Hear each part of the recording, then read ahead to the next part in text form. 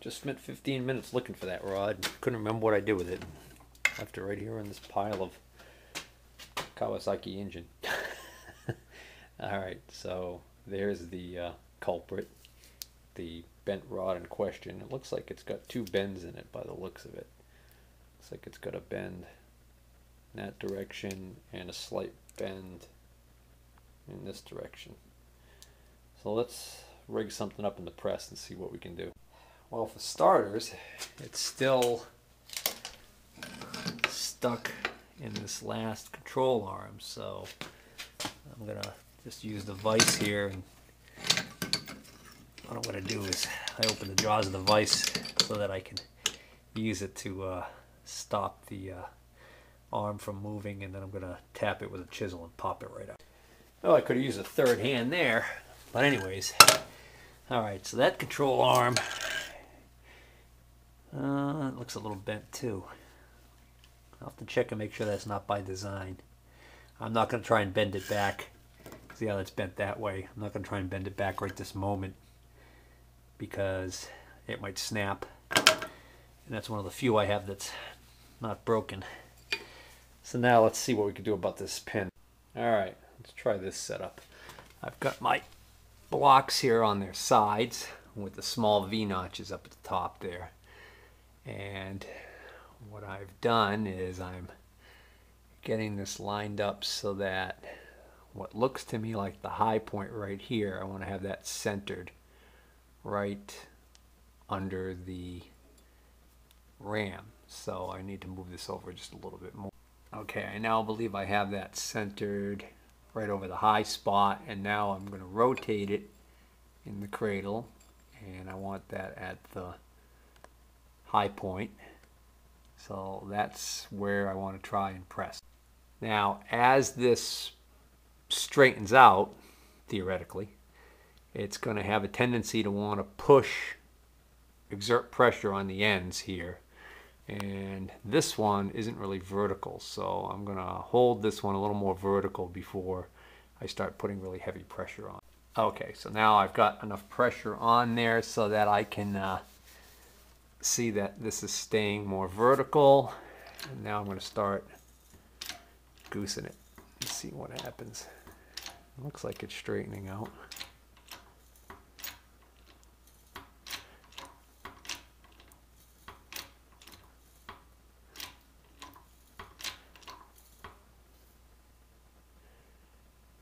Okay.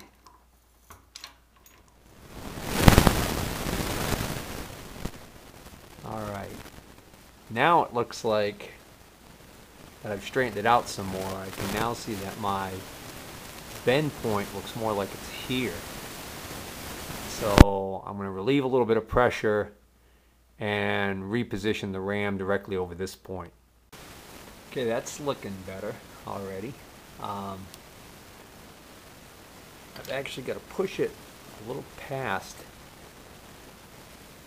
where I think it's perfectly straight, because I noticed that there's a certain amount of spring to this steel, and when I ease up on the pressure, it actually, see it just pop back up. You can see it's still bent, so I've got to actually compensate for that. Now I'm looking at my high point, looks like it's back in the middle again, so I think I want to reposition again. Alright, that's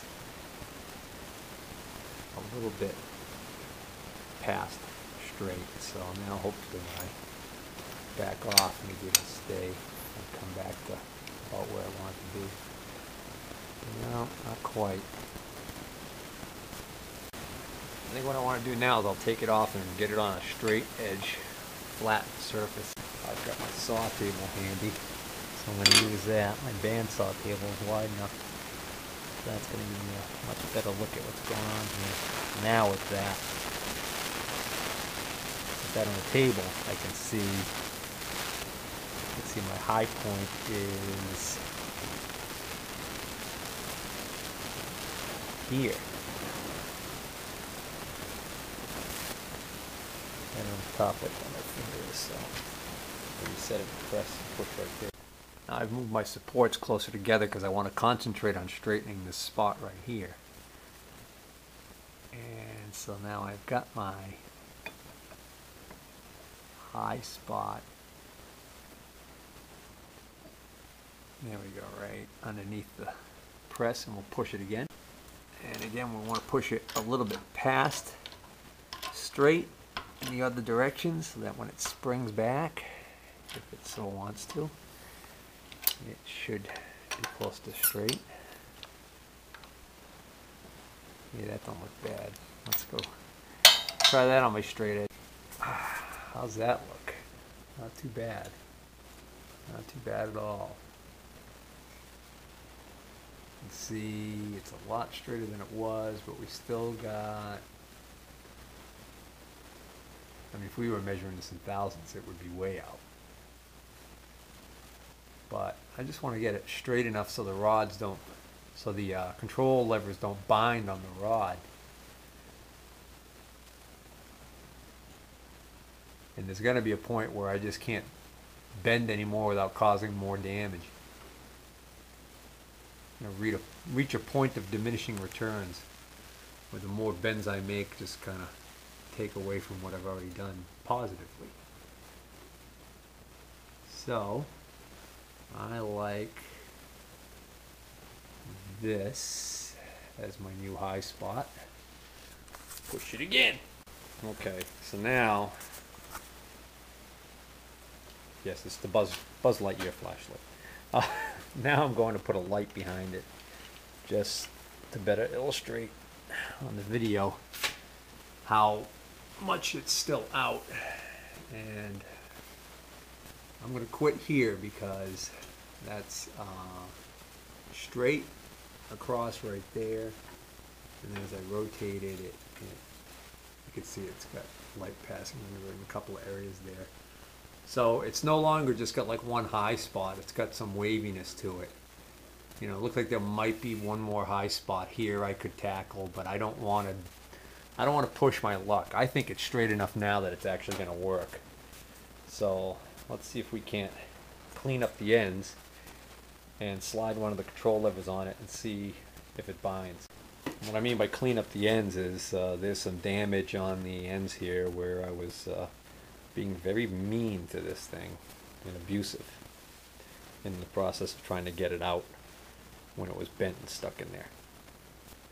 So the bench grinder will do that. Alright, I just finished, I grinded it some on this side and then I cleaned it up with the wire wheel. You can see where it's kind of galled up, but it's a lot better. And what I did was I put a bevel or a chamfer on the edge there, so that's going to help in getting it started. And then just going to do a quick check, and if that checks out, then I'll clean up this rod because there's a lot of old grease on there and some, looks like maybe some surface rust in that. And let's see how that works out. This end's where the grease fitting was, I'm going to have to replace. This end I thought was blocked, but now that I look at it, that might have had a fitting in it that broke off. Not sure. Oh, I'm going to have to dig in there and see what that does. Oh, in case anybody's wondering, I always use a full face shield when I'm using this bench grinder. You know, I certainly don't want a spark getting in my eye, but more importantly, sometimes one of these little wires on the wire wheel will go flying from centrifugal force, and you don't want to lose your eyesight. So in case anybody was wondering, I do take some safety precautions when using this old thing. Okay, so it goes about halfway on and then binds up.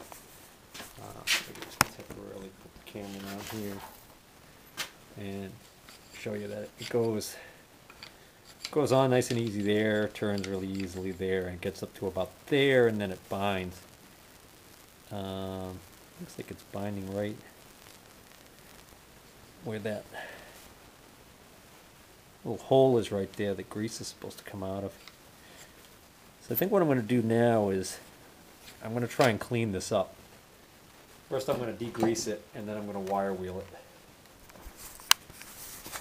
Alright, here's how it looks after I got the grease off of it, and now I'm going to wire wheel. Well, I actually just set up the video camera to watch me do this whole process and realize I don't think I hit the record button. And I noticed my static problem is coming back.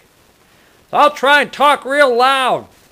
Anyways, I just wire wheeled this whole thing and cleaned it up. The friction from wire wheeling it actually heats it up and makes the old grease start to liquefy and come out those little holes there. So I'm going to have to get all that old grease out of there. I figure I'll put a new fitting on the end here and pump it out. Now, no matter which end I put it on, it binds really bad right there in the middle. So I must still have a good sized kink right there in the middle. I got to see if I can pound out or press out. Boy, am I glad I did that. I just went and grabbed one of the other.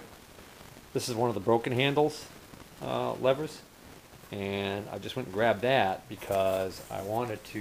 I was looking at the end of that one I was just trying on there, and it looked a little deformed. So you can see this in the camera, but check this out. Goes right through, no problem. So I'll check the other ones, but I think my problem is actually this handle. Right there, you can see it's actually deformed. And you can see the hammer marks right there. So when I was pounding on this, trying to get this off, I deformed it.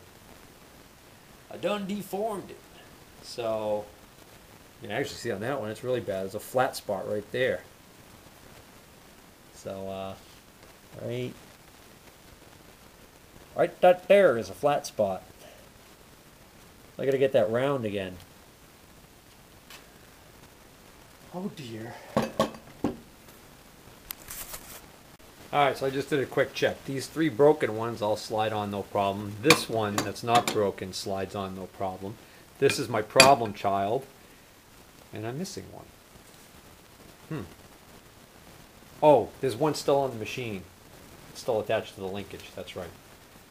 And then I've got the three handles for these are out in the trailer. I put those aside way back when I brought the tractor home. In the hopes that they wouldn't get lost. So, alright. Looking good.